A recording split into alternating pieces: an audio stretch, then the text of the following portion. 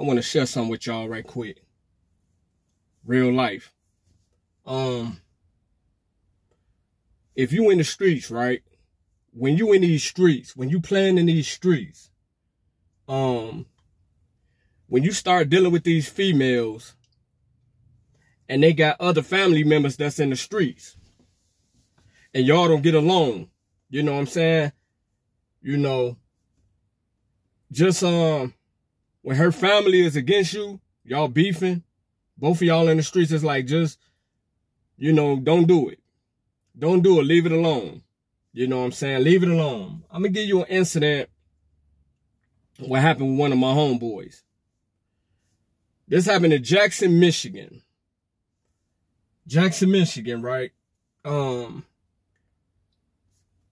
If you don't know, I'm from Chicago, Illinois. I'm from the west side and the north side of the city.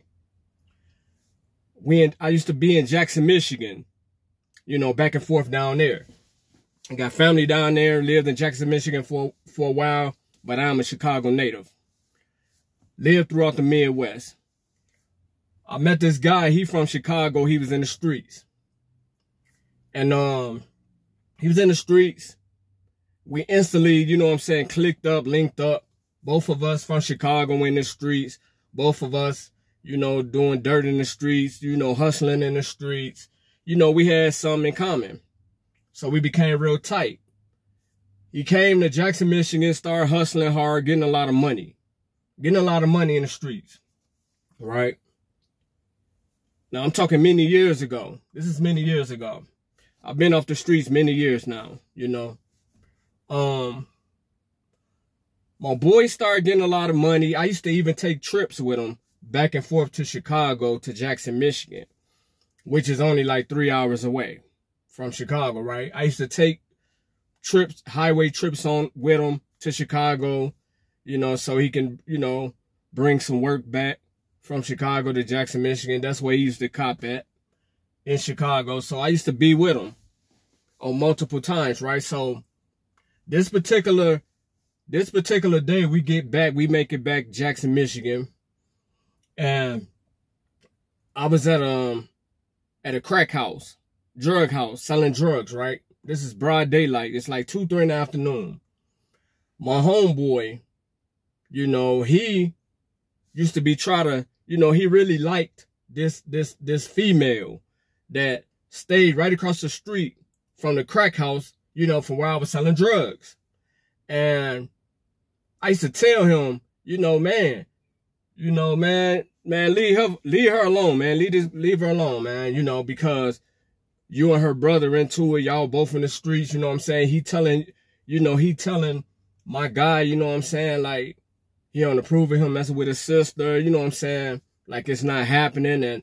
But my boy used to go to the house, you know, he used to, like, you know, taunt this guy. He like, no, man, dude need to mind his business. But I'm like, but that's his sister, though, man. You know, it's going to turn into something else.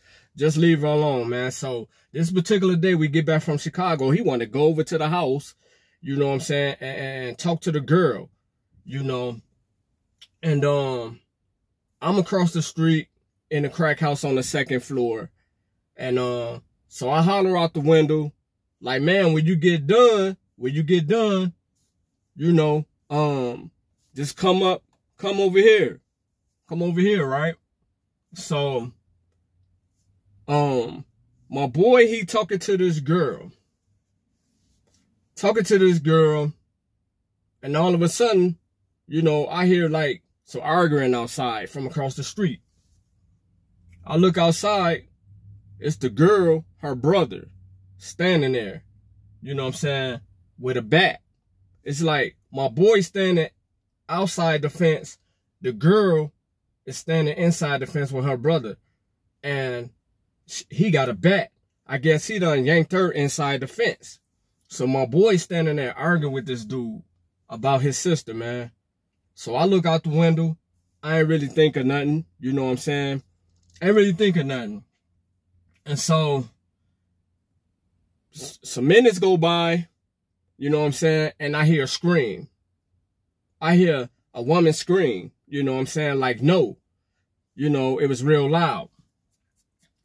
And I look out the window and I see the dude, you know what I'm saying? They like, when I looked out the window, it's like he was running like, my boy was running like through the back way, the back house where I was at. It's like he was trying to run upstairs, run to the house where I was at. He was running. It's the winter time. Cold outside, wintertime afternoon. He's running. By the time I look out the front window, I can see my boy run, and then I can see the guy with a bat. He had a bat. And that's all I seen, right? So I'm like, dang. So by the time I get downstairs, I run downstairs, I hide all my drugs and stuff and whatever. I run downstairs and open the door. My boy is bleeding from the head. He's laying in the snow. It's blood gushing everywhere. Blood gushing everywhere.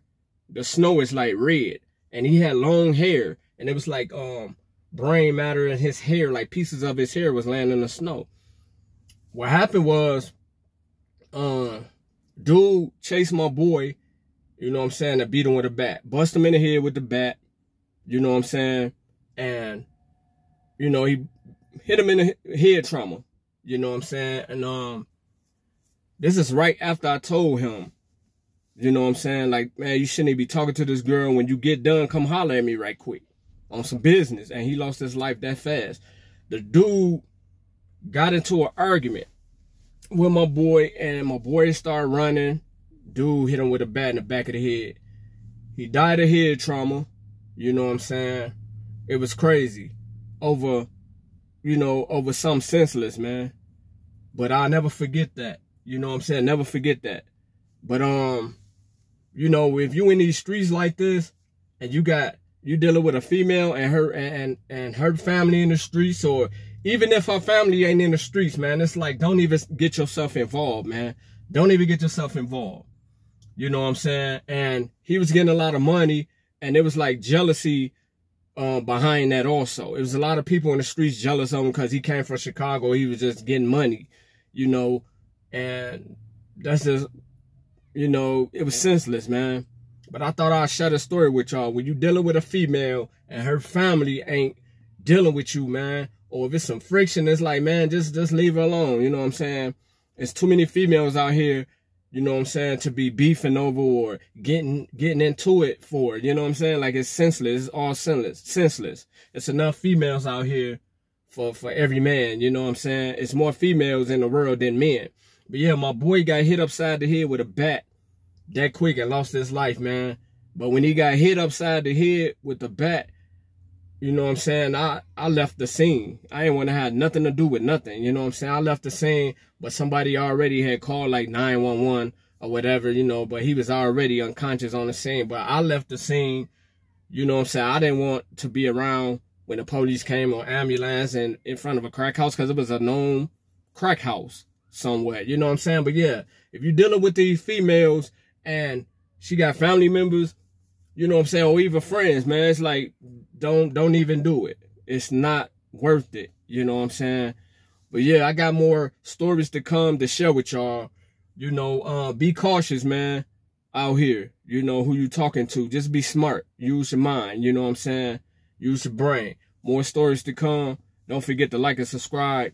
More stories to come. As you know, I am a nonfiction writer, and I'm going to be coming with like different, you know, stories and experiences that I overcome in the streets and in prison. Peace and love. It's Deshaun Hassan.